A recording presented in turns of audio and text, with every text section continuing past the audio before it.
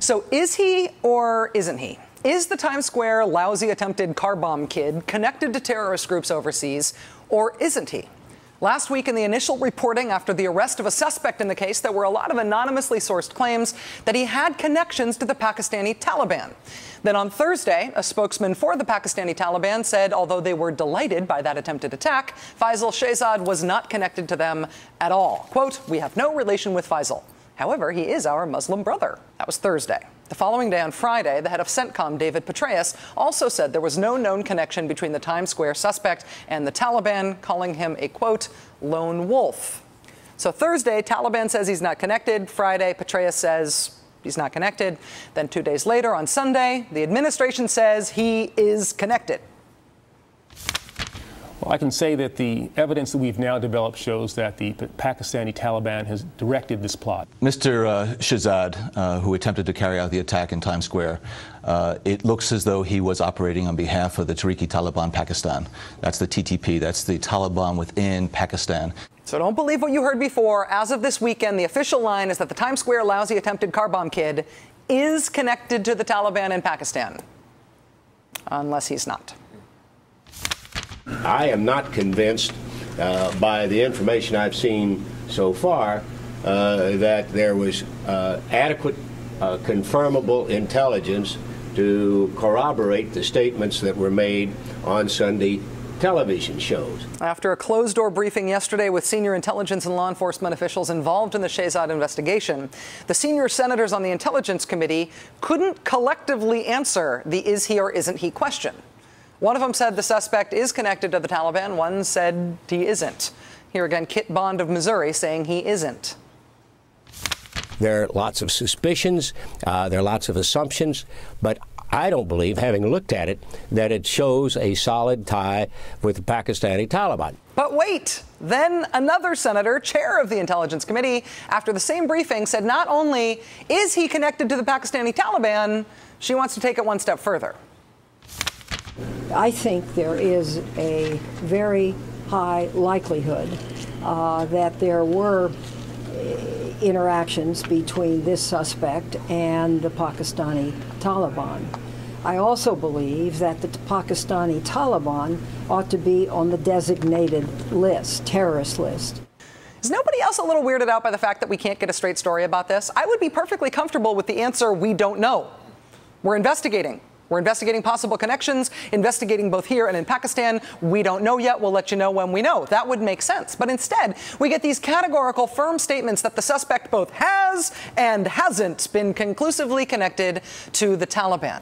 It's one thing if this sort of contested information is used to decide whether or not the Taliban is on the designated terrorism list. We know they're not exactly on a government-approved ecotourism list in the meantime. The really big deal here is that the Taliban and the Taliban's connections to al-Qaeda are the whole justification for why we continue to be mired in the 9th year of a war in Afghanistan right now, which we were reminded of today by the president's joint appearance with Hamid Karzai. Today we are reaffirming our shared goal to disrupt, dismantle and defeat al-Qaeda and its extremist allies in Afghanistan and Pakistan, and to prevent its capacity to threaten America and our allies in the future. We are in Afghanistan purportedly to prevent another government takeover by the Taliban, which would allow al-Qaeda, or maybe even the Taliban itself, to use that region as a safe haven from which they could project violence, project force against the Western world. Since, as the president says, al-Qaeda and its extremist allies are in both Afghanistan and Pakistan, why are we just at war in Afghanistan and not officially in Pakistan too? It's a very good question. It's an important question. It's a critically important question. We've made it very clear that if, heaven forbid, an attack like this that we can trace back to Pakistan were to have been successful, there would be very severe consequences. Very severe consequences. The question of whether or not the Times Square lousy attempted car bomb kid is connected to the Taliban is not just frustrating because we can't get a straight story about it. It isn't just bewildering that there's been such a lack of rigor in the news coverage about it. It is worrying because getting a real answer to that question, a real answer, could change the world rather dramatically.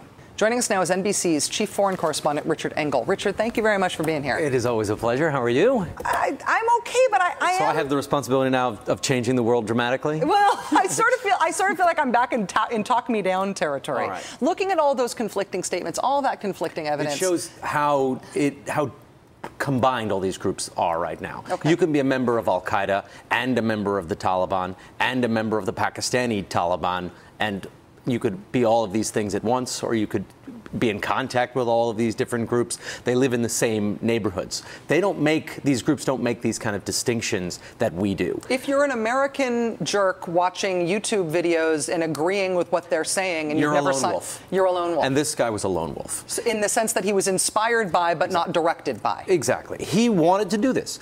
Who was behind this attack? Was it the Pakistani Taliban? No, it was this kid. Yeah. He was behind the attack. Now, he wanted to do this. He was inspired to do this. He went to Pakistan to find some people who could help him do this. And he found people who were involved in all of these different organizations. Al-Qaeda, the Pakistani Taliban, Kashmiri groups. They're all working together. They don't make these distinctions. I've met people from the Taliban, and I asked them, I said, are you also working with Al-Qaeda? And he looked at me as if he didn't understand the question. You're like, we're all Muslims. We're all together. We're all friends. That's how it works over here. Not meaning that every Muslim is part of it, but that we see one another as a Muslim unit. Fellow travelers. Exactly. No, obviously not every Muslim is part of it, but in their opinion, every good Muslim should be part of it. That's the way they see the movement in their extremist outlook. So it's the kind of the new model. You have someone from here, someone who wanted to do this kind of attack and went over as a freelancer and found some support. Are there things that happened when he was in Pakistan that without them he couldn't have pulled off what he pulled off? Yeah, probably. He got extra moral support, more conviction to do it. But was it necessary for him to go all the way to Pakistan? It probably helped push him over. Yeah. It convinced him that this was ultimately the right thing to do. And but could he have done it in the States on his own? Maybe. When you see Hillary Clinton say, we made it clear that, heaven forbid, if an attack like this that we can trace back to Pakistan were to have been successful, there would be very severe consequences. I feel like that sort of categorical statement from the Secretary of State mixed with all the he's connected, he's not connected, well, she's not saying we're going to invade Pakistan. I think that means there's going to be more drones. There's going to be more of what we're already doing. If there's this can be linked back to a particular camp in Waziristan, then you can expect there's going to be drones raining down on this. I don't think this was a threat to invade the sovereign territory of Pakistan. In terms of my frustration, which I've been more vocal about than I would otherwise usually be about a media story. No, I can't believe that. Well, I mean, I'm vocal about everything, but I'm not usually a person who inveighs about how things are covered. But I found this story very frustrating because of the number of anonymously sourced, seemingly self-serving and mutually contradictory statements. There is a self-serving element in this. Yeah. And the U.S. has an interest in trying to say that this was directed by the Pakistani Taliban. The U.S. has a direct motive in linking this to the Pakistani Taliban, and that is to pressure Pakistan. The U.S. wants Pakistan to act more aggressively in an area called North Waziristan. Mm-hmm. And in order, by saying, there are direct links with the Pakistani Taliban, which is based primarily in North Waziristan, you're putting pressure on the Pakistani government to do something, to go and engage more aggressively in that area. And that so there is clearly a motive to link it. And to the other side of that coin is that the Pakistani government has a great interest in saying, oh, this kid had no links. This kid is just on his own, and he's and the Pakistani military has been saying that. Yeah. We are not sure. We're still investigating, because going in, they don't want to be pressured into a dangerous military offensive by the United States or by some bad car bomber. And that would be really helpful context for people to put in all of these dumb news stories in all the papers about these anonymous sources that nobody contextualizes in terms of the motivations of this anonymous speaker. Well, it is very nebulous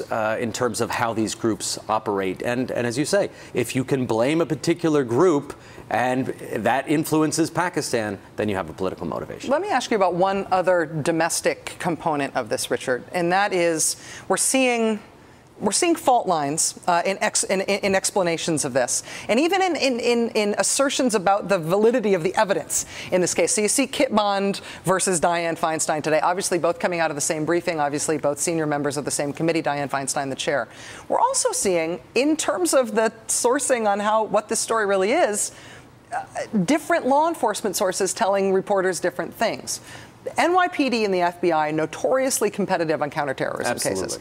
Is that part of why there have been so many self-serving leaks about this case? I was actually told that the FBI and NYPD worked very closely on this, and the intelligence sharing, at least in capturing Faisal Shehzad and getting information up the chain of command, went quite well. I think it's more going back to this thing that people don't quite understand how these groups operate.